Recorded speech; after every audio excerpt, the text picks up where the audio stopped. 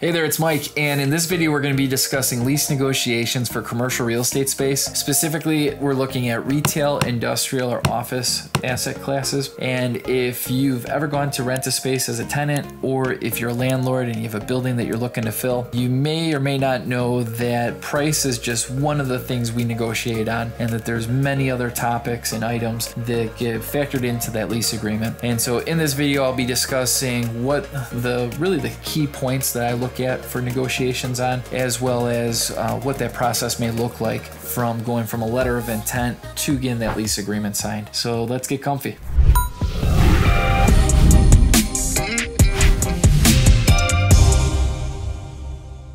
Alright, so you've been searching and you finally found that space that you've been looking to lease. Maybe you're a new business, maybe you're in expansion mode, or maybe your landlord just jacked your rent up and you're ticked off and you want to find something new. Well, now that you found that space, what do? Well, to get started, we usually begin with a letter of intent. And so that letter of intent is really a summary of the main items that go into a lease agreement. And so the goal is to negotiate on that letter of intent between you, the tenant, or you, the landlord, and come to an agreement before we get the attorneys involved. You could see the reasons for that. It can be more costly sometimes if you have to go multiple rounds between attorneys, depending on how they charge. Some may be a flat fee, others may be by the hour. So you want to make sure that you're clarifying that with your attorney ahead of time. Full disclaimer, I am a commercial real estate broker. I am not an attorney. So I highly recommend that whenever you're going to sign any type of contract, like a lease agreement, that you do have a legal counselor review it and make sure that all the T's are crossed and I's are dotted. So when you think of a lease,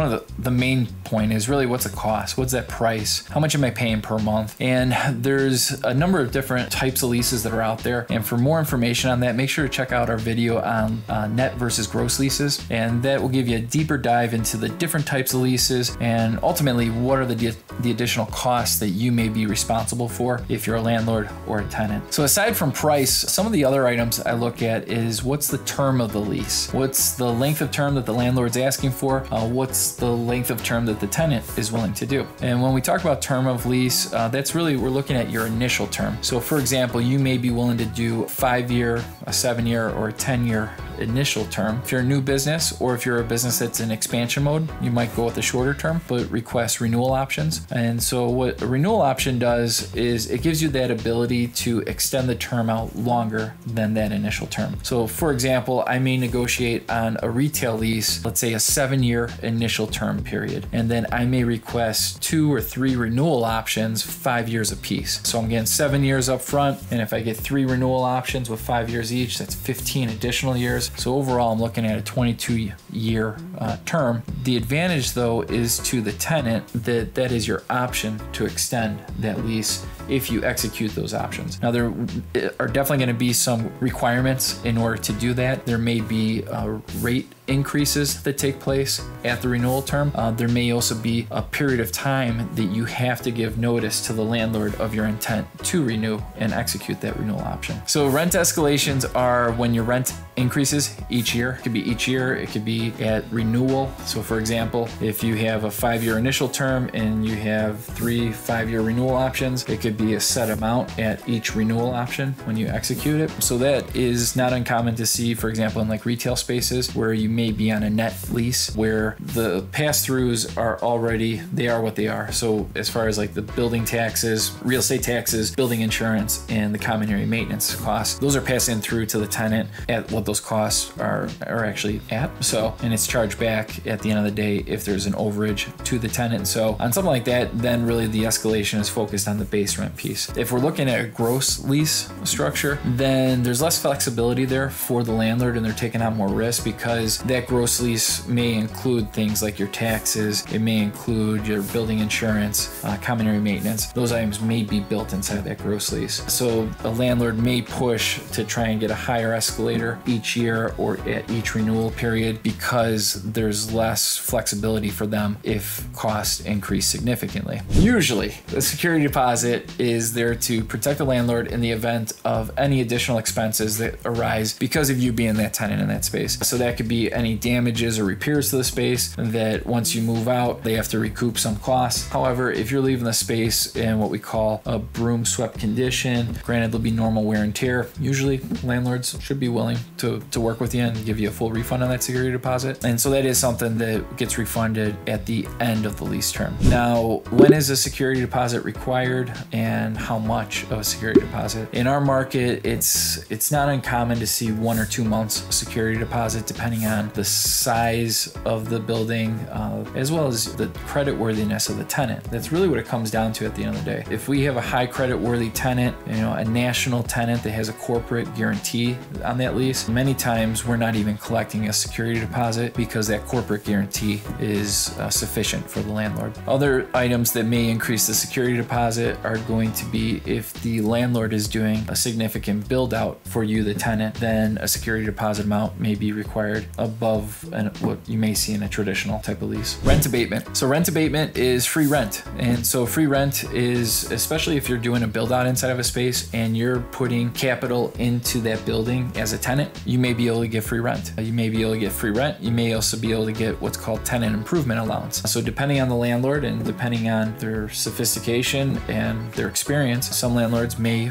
offer this to you to come into their space, improve their space, and in lieu of you doing that, they give you some discounts, right? So some discounts as far as free rent, especially when you're doing the build out and when the construction is going on. They may also include a tenant improvement allowance, which may get paid out a number of ways. Some ways may include as work is completed, they're reimbursing you for that once lien waivers are signed off by the contractors and you've paid that cost, then you get a reimbursement from the landlord. I've worked out it that way. Other ways I've seen it done is it's built into the lease, and so it may be a discount off of that monthly rent cost. Free rent may be front loaded, it may be back loaded, it may even be built inside of that lease agreement, at periodic times, upon renewal. I'd say probably the most common one is up front. So if we're doing for example, if I'm doing a 5-year lease and it's negotiated that 3 months will be abated because that tenant's coming in, they're a high credit worthy tenant, they're someone that we want to get in that space, they need a little transition time, maybe they're doing some improvements to the buildings. In circumstances like that 3-month period would be front loaded on that lease. And usually the way that we build it out is 3 months free rent and then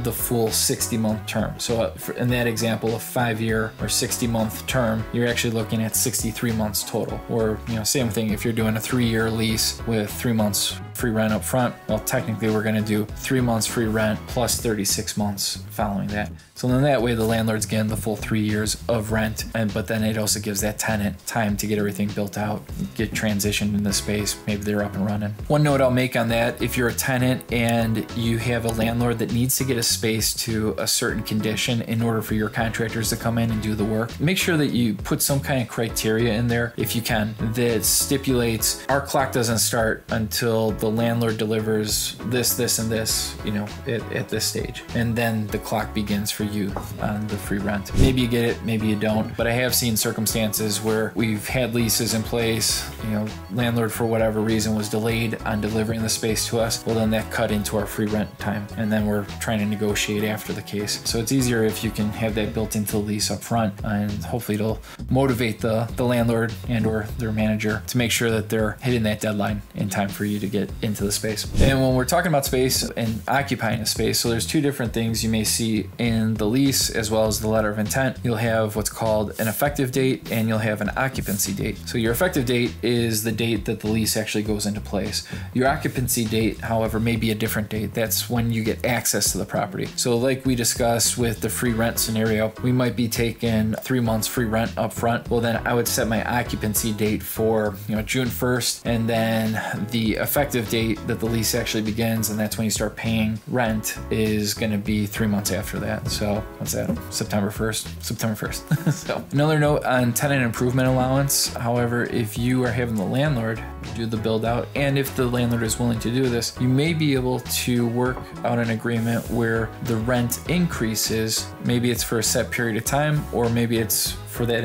initial term, and you're spreading that cost out over that, you know, initial 3 to 5 year period. Granted, if you're a landlord, you're probably gonna wanna recoup those costs sooner than later, especially if it's a tenant that maybe they're newer in business, maybe they don't have a history of leasing space, then you're taking some risk on by doing an arrangement like that. However, if you could recoup that cost in the first 12, 18 months, maybe that's something that makes sense for you. Definitely be creative in the way that you're able to work. Obviously, it also depends on your personal financial situation and whether or not you could carry costs for that and if you're willing to take on that risk. Guarantees. So guarantees are a tool that a landlord will use. So there's personal guarantees, there's corporate guarantees, and really what that's there for is, like it sounds, it's to guarantee that that lease will get paid. So if I'm a landlord and you come to rent my space and you sign a 5-year lease, and maybe I'm doing build out costs, or maybe I'm not doing anything, maybe it's just you're leasing the space, but I want to make sure that that lease is guaranteed, I may require a personal guarantee from you. You may be able to ask for a limited guarantee, and the way that that works is you're shortening up that period. So let's say you're signing a 5-year lease, you may request that if we're still here in, you know, year 2 or 3, you know, after that period, that guarantee goes away. A corporate guarantee is going to be signed by a corporation, you know,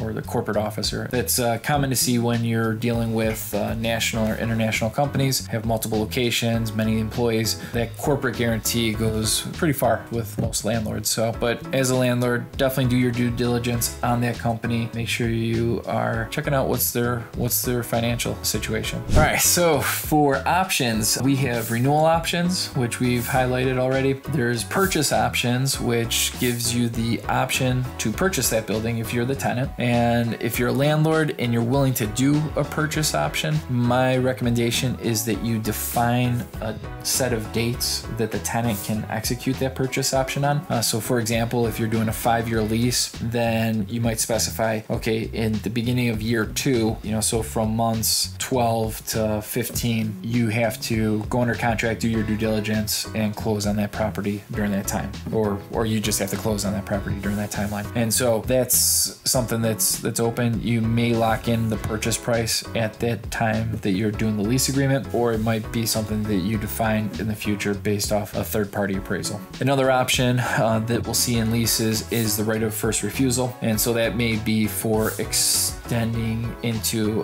expansion space. So if you're in a multi-tenant building and a unit becomes available, well then you would get the first right of refusal in order to rent out that additional space. So why would you do that? Well, if you're in expansion mode and you need additional space, or you're unsure if you'll need space in the future, that's one reason. Another reason may be maybe there's certain amenities that are in that other unit that you don't have in your unit, or maybe you are looking to downsize. And so maybe you're willing to, if your lease is coming to an end on your first lease and you lease out this smaller space, well then you can easily transition into that other space. Responsibilities are a big one. So depending on your lease type, you know, a net lease versus gross lease, modified gross lease, you definitely want to make sure that you are ironing out who's responsible for what when it comes to the building, as well as the parking lot too, and sidewalks. So, you know, things like who's responsible for the roof, who's responsible for the heating, air conditioning units, who's responsible for plumbing, electric, if you're in an area that has snow, you know, snow removal, landscaping, lawn maintenance, all those items. So the more you can define up front, the better. And there's 3 things to make sure you're defining on that. It's maintenance, repairs, and replacement. And so very important that you define all 3 of those for the different things that are being done. You can put caps in there as well. And so a cap example might be, okay, if I'm the tenant and I'm responsible for, let's say, the rooftop unit for the heating and air conditioning, well, I may request that in a given year, my repair costs do not exceed $2,000 or whatever that number may be. A protection that you can request so it kind of keeps your costs fixed. At the end of the day, the landlord may say, no, this is a retail triple net, absolute triple net lease. You're responsible for everything, and it is what it is.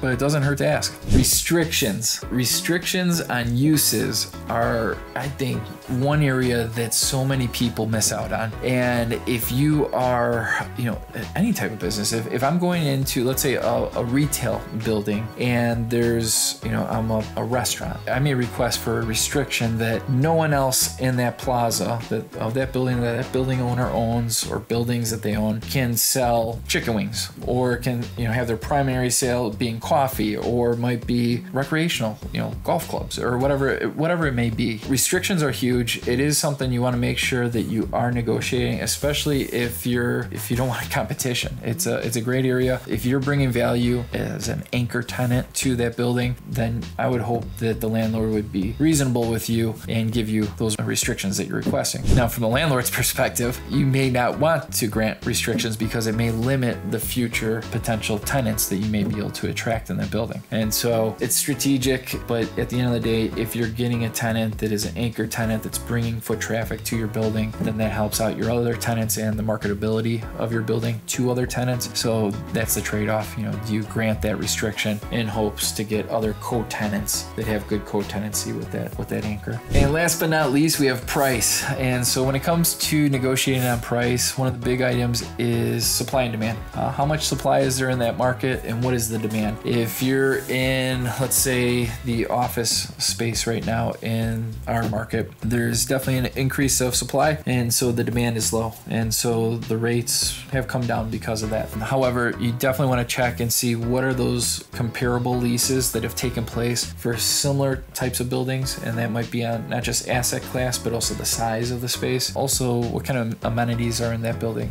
Is it a building that was built in the last 20 years, or is it older? So what class of building does that fall under? So when you're reviewing those comps, make sure that those items are being taken into consideration. Really though, it's what you bundle together with everything we've discussed in this video. It's not just the price, it's the length of lease, it's build out requirements. What's that cost look like for you, the tenant? What's that cost look like for the landlord? What's their space going to look like after you're gone as a tenant? Is it something that's going to be marketable that they can just plug and play and put someone else in there as a turnkey space? Or is it something that no, they're going to have to do some work in order to get it back to a vanilla box, or back to a condition that could be marketable in the future? So all those items are things to keep into consideration, but definitely negotiating on price is just one of those factors that we look at when it comes to commercial leases. So I hope you found this video beneficial, and if you did, I hope you would leave us a like, and if you're interested in seeing more material like this, make sure to subscribe. Also, if you have any questions, please drop me a comment below, or if you're another business owner or real estate broker and you've seen certain things in your market that might be different from what I've mentioned here in this video,